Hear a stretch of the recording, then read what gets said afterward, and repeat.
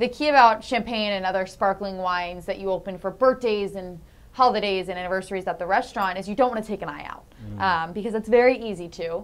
As much as I like to shake it and give it a good pop, but you need some open land. This is the mix. Where we serve up Atlanta and beyond with a twist. I'm Meggi Hetzel back here with Steve. Steve, welcome back. Good to see you. Love being here. Great to see you as well. I'm back behind the bar. Yes, you are. It's holiday season. Holiday pour, I hope. And it's a holiday pour. Sure, I'll give it to you. But it is also time to give gifts. It is time to drink more, time to eat more, and time to finish off 2020. Yes. So we should just drink it all at this point, right? All at one time. Yeah, absolutely. One big gulp. And we've swapped over to some wine, some champagne. I'm feeling very a little bubbly, elegant, little bubbly. I know I make the joke that just serve me one glass of bubbles and I'm done for. I can handle our liquor all day long, but goodness, I don't know what it does to you. So cheers to you. Cheers. First off is I've seen so many gift guides on Instagram. How many gift guides can people put out there? I don't know. Every year it seems like there's a million of them. Yeah. And a million of them get thrown away. Well, I mean, I don't know why you'd want a blanket and all this kind of stuff. You already have it in your home. You just need alcohol. That's all you need. That's the best gift to bring. A little wine, yes. A little champagne, some laughter, good food. I don't need anything else. And it's the perfect excuse to say, hey, I'm going to bring you a present of wine, but let's crack it open now so you get to benefit from half the bottle either way. I do. Or depending on how fast you drink it, maybe the whole bottle. What are you drinking? That's actually one of my favorite wines, and it is one of the best holiday presents. Yeah, so I am drinking a little Crema Pinot Noir, made for a king. Absolutely, or a queen. Or a queen. So the beauty of this wine is that it goes with everything. Mm-hmm. You know, I could sit by the fireplace, cuddle up with the wife, have a nice, piece of chocolate, have some marshmallows, or have a nice steak. Mm-hmm. So it's just so sessionable and it's amazing. And the beauty that I want to, acknowledge today is that they just celebrated their 40-year anniversary, which is amazing. It's not easy to be around in this industry. No. For 40 years. Well, by the way, too, I want to say the whole Christmas turkey, Thanksgiving turkey, we are out of that. Have a steak, eat what you want. That sounds terrible. It's probably an unpopular opinion to not eat the traditional Christmas thing, but why do you not want a steak? Right. And every year. That's my biggest thing. It's like, just give me what I want to eat. Give me a porterhouse. I'm not a stuffing fan. I'm not like a green bean casserole fan. I feel you on that. Okay, we're gonna have to do a whole other segment on food altogether. Today I'm drinking the Nicolas Feuillatte champagne. They are in the Champagne region of France. I don't know how you don't want to live there, go there, stay there. Just give me all the champagne. Yeah, the beauty of champagne is that it's an all-year drink. Mm-hmm. You can drink it in the winter, you can drink it in the summer, in the fall. You can drink it in the morning, you can drink it at night. In the morning, afternoon, at night. On mimosa. Yeah, so it's an all-around amazing product. And then you're the beer guy. You give me all my beer info and tips. I'm not saying that I can't, but you're pretty experienced, I may add. What would be your best beer gift? So Stella Artois, definitely during the holiday season, is definitely a good gift to give. Mm-hmm. Because every year when you turn on the TV, you see a Stella Artois made during Christmas. Holiday Christmas commercial, right? So that's definitely one of the best, and they're still winning awards. Last year in 2019, they got World Beer Best International Lager, which is amazing. Yeah.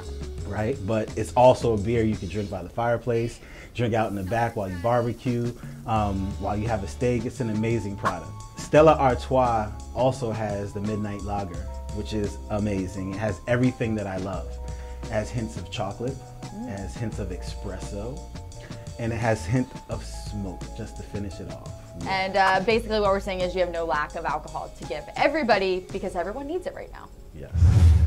Steve, I'm coming at you with the sneaker sommelier, as we call it. You are. Sneaker sound. I'm surprised you haven't put that in your Instagram bio yet. I will soon. Yeah, or you honestly just make a whole Instagram about it. Let's let it breathe a little bit. Don't let anything breathe.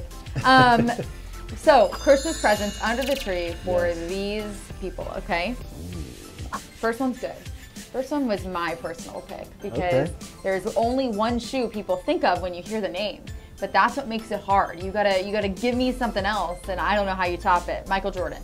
Ooh, I got some Michael Jordan's on today. You do? Little Jordan 8 action, Phoenix Sun colorway. Can't give him Jordans though. But I agree. Yeah. This is tough. This was the point of my game. MJ has his own line. Exactly. It's pretty amazing, but I have something. Okay. I have something good. Okay. So when Michael Jordan was in college, he wore Converse. Ah. And people don't know that that's when he identified himself and said during his championship year, he was wearing Converse. He made the shot, the big shot to win the championship.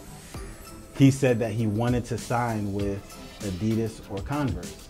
Adidas didn't give him a deal.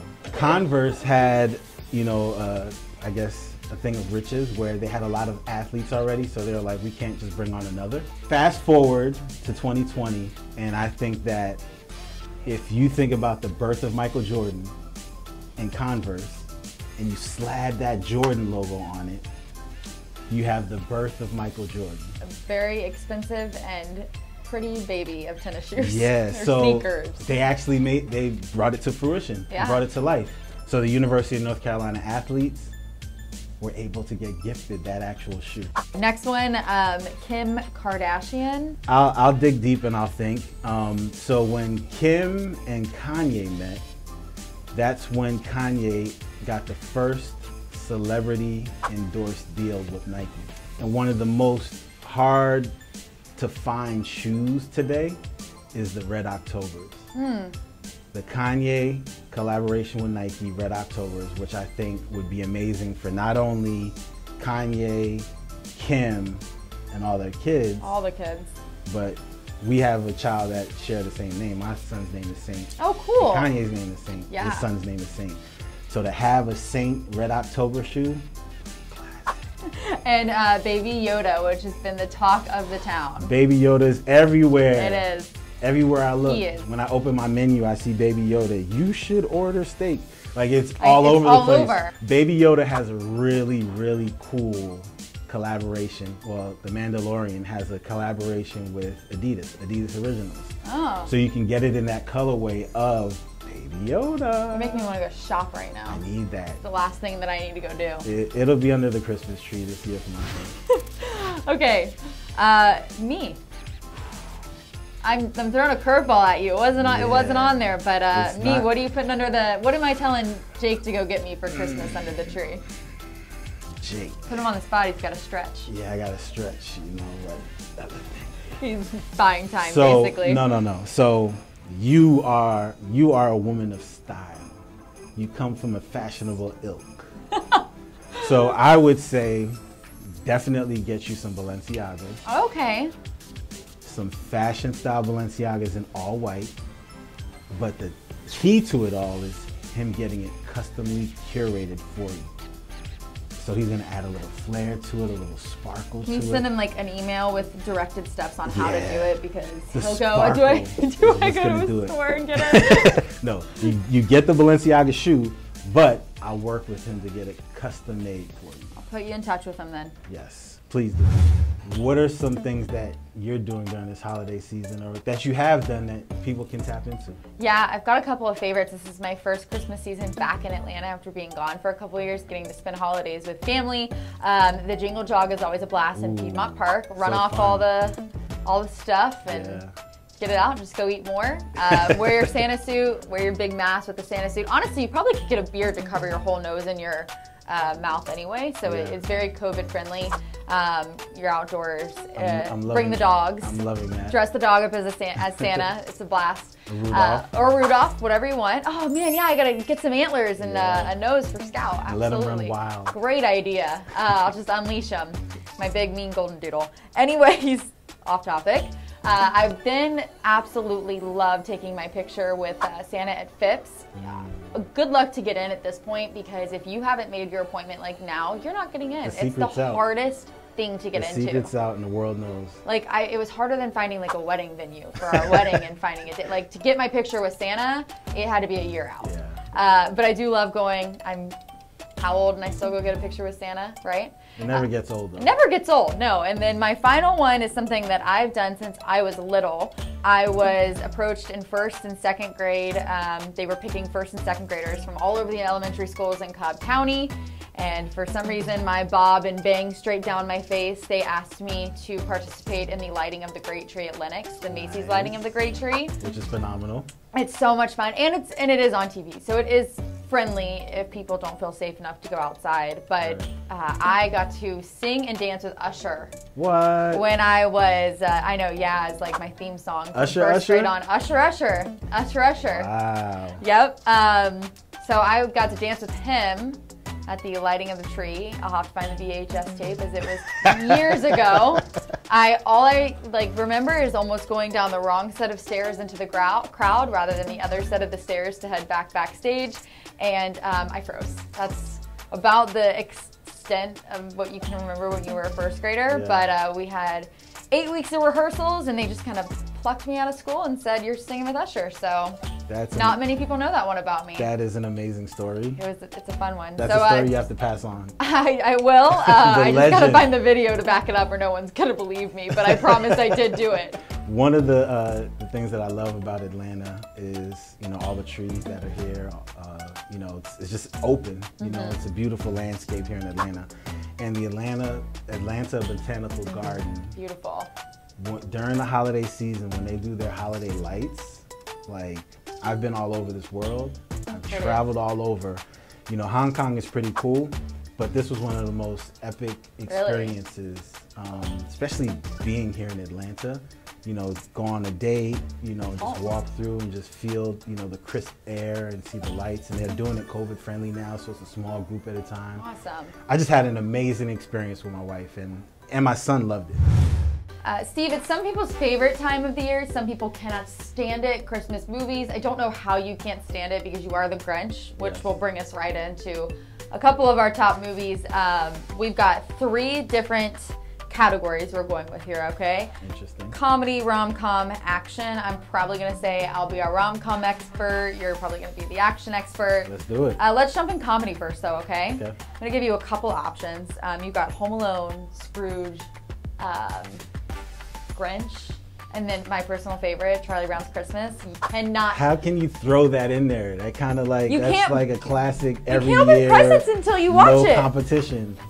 Or the Macy's Christmas Day Parade.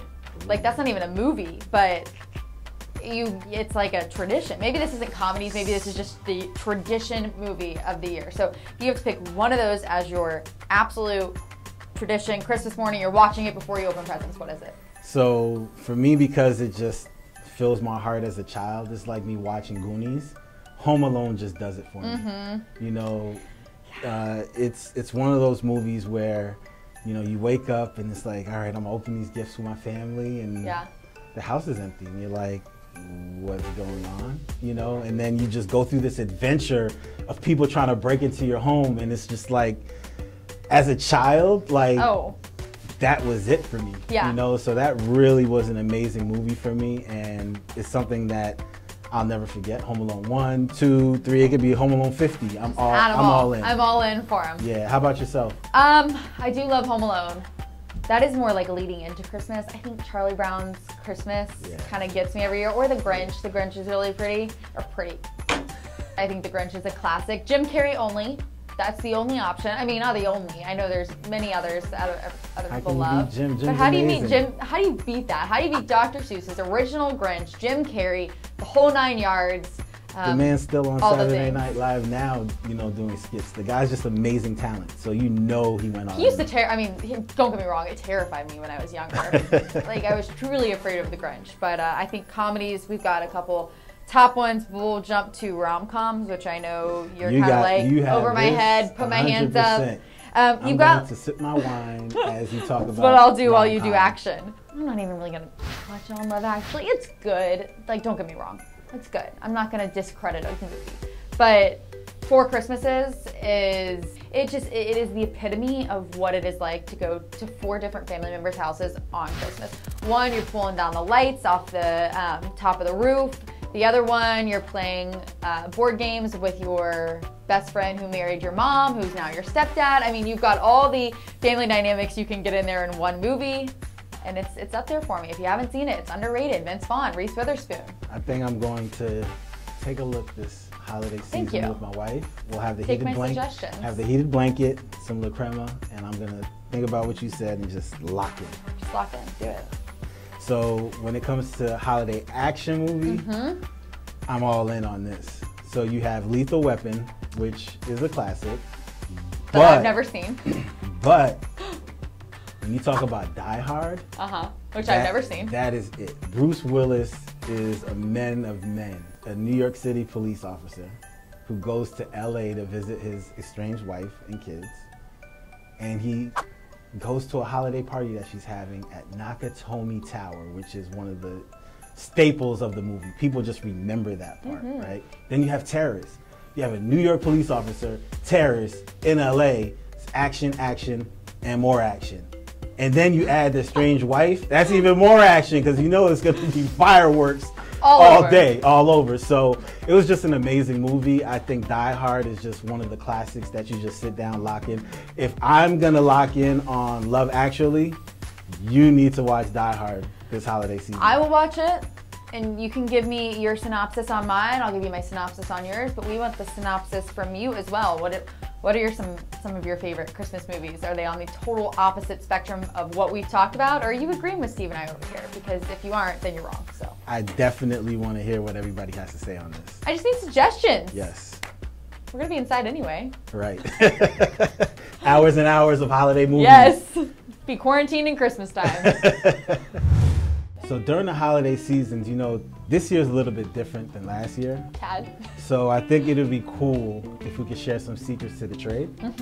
You cool with that? Oh yeah, I'm all for it. All right, cool. So I've poured a little bit of beer in my lifetime. Couple million. You know, a little bit of beer in my lifetime. So I want to give you the tools to be fancy during the holiday season, whether it's for yourself and showing off for your significant other, or if you have family over, this is the perfect pour.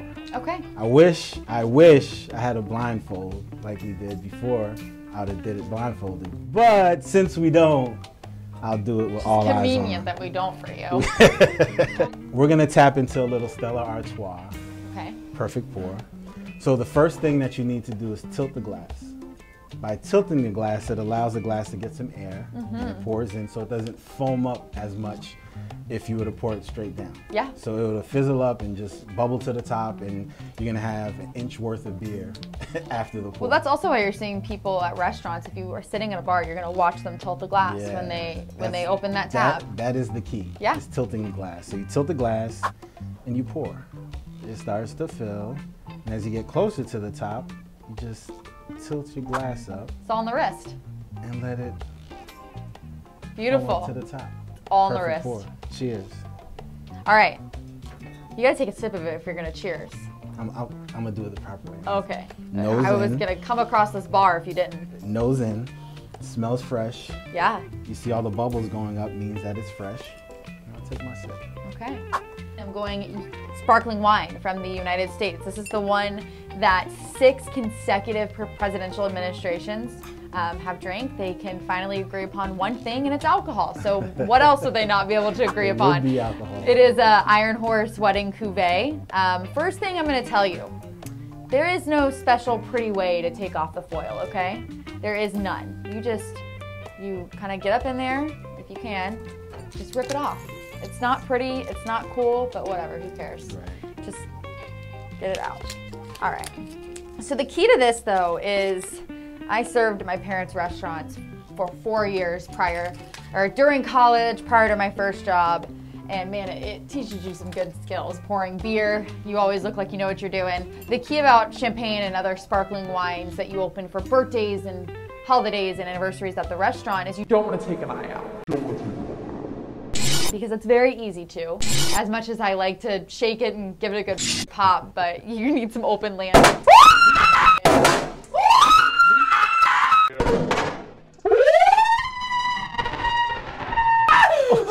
Oh. Are you okay? I'm fine. I think I shit my pants. But did we not see that I didn't even open it? I just unscrewed it. I literally just unscrewed it. All right, ready? Yep, I here we have go. champagne on my legs, or sparkling wine. Okay, so first thing first is this is Low and slow is your way to do it, all right? Now, you're just going to carefully take this off. So terrifying. This is not good. All right, so you're gonna carefully just pop this off. Once you've unscrewed it, set it over to your side. Now this is the key, you always want a towel. This, if for some reason it does pop off and take off, this will keep you safe somewhat. You won't take it right in the eye. So the key to this is you kind of tilt it over, grab it right underneath this cork right here, and you're just gonna wiggle it off. So, just like that. Sounds amazing. Perfect pop. Perfect pop, and then you're gonna go with the perfect pour. So same key as the beer, you're gonna tilt the glass. Don't ever pour just sitting straight up. It's gonna, same thing, just fizz all the way over. But you do want a little bit of those bubbles on top. So you're just gonna continue with the pour and pop it right off. Voila. Cheers. Sorry, I'm still a little shaky. I was like, it's gonna take off again, it's gonna do it. So Meggi, you know what I want to tap into? Something that happens every year, and by the first, second, third day, kind of falls by the wayside. Done for. New Year's resolutions. I definitely want to get your insight on that, because I have my thoughts on it. Mine might be like an unpopular opinion. I actually learned this from some friends in a podcast I listened to, and I've taken this and kind of ran with it. They do something Octoberlutions, Novemberlutions. So I'm always like, just get me in the front. Give me a head start. I love it. I'm the first one to leave when I have to follow somebody. I need to get on the road. So for me, I think an Octoberlution or a Novemberlution, even if you're starting it, here's my theory. It's not that hard to eat if you want to eat healthy per se. It's not that hard to do it during the holidays. Give yourself those 2 days, Christmas, maybe Christmas Eve, and Thanksgiving. Eat what you want. The rest of the time, Thanksgiving leftovers. That's like a week's worth of food. Well, that's where you gotta, that's where you gotta have some discipline there, Steve. Okay. So you start early. You get in the gyms before everybody else. You get on that train. So then when everyone's kind of starting, you're already a month, 2 months through it, and you're like, man, I feel good. I'm gonna keep on with this, because then you see people start falling off. You're like, I've been at this 2 months, and if you've made it through the holidays, you've made it through one of the toughest parts of the year of being healthy or not spending a lot of money. This is definitely a different year. This is different. These are unprecedented times. And sometimes you want comfort, so maybe you don't start in November. And I know a lot of people started the year off with some resolutions. They're like, hey, I'm gonna attack this year, I'm gonna go forward, but life happened, right? To everybody. Life happened to everybody. Yeah. And that's definitely something I want people to internalize and take in. No matter your approach this year, if you decided to just sit on the couch and watch Netflix movies all day, you're right. If you decided to take online courses and want to enhance, your professional career, you're right. There's no right or wrong answer this year. This year was the year to actually tap into the energy that fulfills you, right? You got to take care of yourself. Yeah, exactly. So to add to what you just said, I think if you're gonna get a head start, it's not only just saying what you want to do. I think there's goals and then there's systems. Right? And attainable goals. Attainable goals, but the systems is the key. Yeah. So if you say, all right, I want to lose, 10 pounds, in 2021, that's the goal. What is the system you're putting in place to achieve that goal? So I'm going to stop eating after 8 o'clock. Yeah. I'm going to do an hour workout first thing in the morning to get my body going and revving it up. So if there's one thing that I want people to take away, it's understanding that there's goals, which we all have. Where we fall short is applying the system. Yeah. So if you put the system in play, it'll be much more attainable to achieve your resolution for this year. Well, not everything's attainable either. Yeah. You have to be real with yourself. At the end of the day, if you think, oh, I can lose 50 pounds in 3 months, that's just not attainable. So I think it's so important about looking yourself in the mirror and giving yourself grace. Man, giving yourself grace during this year is one of the biggest things too. Yep. Don't sit here and say, I need to do this, this, this, and this, because at the end of the day, is losing 50 pounds gonna make you happier? And that's what you got to look at. And to add to that, it's going to be hard to do it by yourself. Yeah. You're going to need a network of people. So whether it's doing a weekly Zoom with a friend that can just give you that motivation, that energy, or a text thread, or just surround yourself with the right people that are going to push you to be a better version of yourself is super important. More now than ever, especially this year. Yeah. This is the year of just collaboration, working together, and just moving forward to attaining those goals. So. And I think through everything, this is a good year to look at the people surrounding you and see who has shown up for you through this year. Because at some point this year, everyone has needed somebody to show up for them. And once you get all that aligned, you'll pick up your Stella Midnight Lager. Cheers to it all. Or your Nicolas Feuillatte. Yes. And have a nice sip. Take in 2021. If you don't hit your goals, just have some of this, it'll make you feel better. Or go to themixga.com for more awesome content that'll make you really laugh. Either one works, right? Facts. Absolutely. 100%. Happy holidays, everybody. Enjoy your time with your family. Happy holidays. Cheers. Cheers.